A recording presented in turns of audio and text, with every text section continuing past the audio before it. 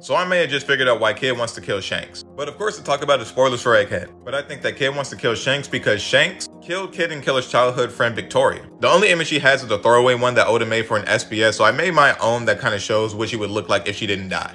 But you might be thinking, why would Shanks have killed Victoria? And it's a good question, but the answer is a bit of a stretch, but you gotta hear me out. I think that Victoria ended up eating the gum gum fruit on accident. Or maybe stole it from Shanks or something, and he thought she ate it.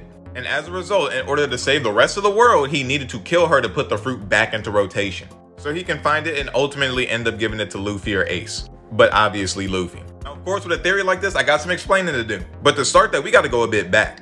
And I'm not talking about Kid's Alliance. I'm talking about something that's so far back, it's only in an SPS. And it's an SPS of volume 87 where Oda's explaining the character of Victoria. He explains that Victoria was Killer and Kid's childhood crush, and they would both try to fight for her affection all the time. But one day they accidentally spilled noodles on her, so she beat them up and then never spoke to them again. However, it says she was killed by a criminal gang that was controlling the country she resided in. Now, a criminal gang can also be just pirates. While Shanks does get love and praise by the people that he has allies with, at the end of the day, he's still a pirate, and not everybody in the world is cool with him. Especially when a lot of the South Blue had gangs and mafias in it anyway. And it's not to say that because of that, Shanks did do it, it just makes him a suspect. But what's really interesting is that afterward, it says in response to her murder, Kid, Killer, he, and Y revolted against the gang and overthrew them from power. Yeah, I know that it says that he overthrew the gang from power, but I don't think that he did this to Shanks. I was thinking it could have been one of Shanks' allies because they're known for being notoriously weak. Maybe he didn't expect somebody to attack them because his flag was protecting them. But as we know with Kid, he does not care.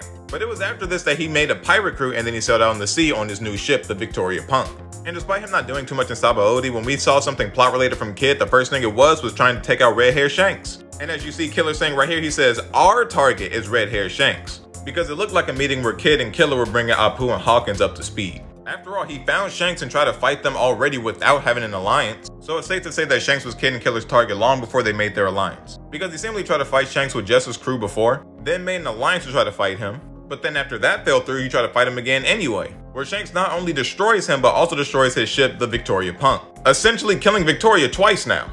And before the people say that Shanks' hometown is in the West Blue, which it was, not the South Blue, keep in mind that's because he was born on God Valley, which was in the West Blue. But as we all know, this place don't exist no more, so how could Shanks, who was on Roger's ship when he was 2 years old, or at least a toddler in the chest, get anything from his hometown? I think he had a new hometown. And it was probably less of a hometown and more of just like a hub where Roger and his crew just kind of stayed around, like what Shanks did with Fuchsia Village. And usually we only see people react like this to scars that they have to people that they have a vendetta against. Like Kid was more level-headed dealing with Big Mom than he was dealing with Shanks. And I think it's because Shanks is personal.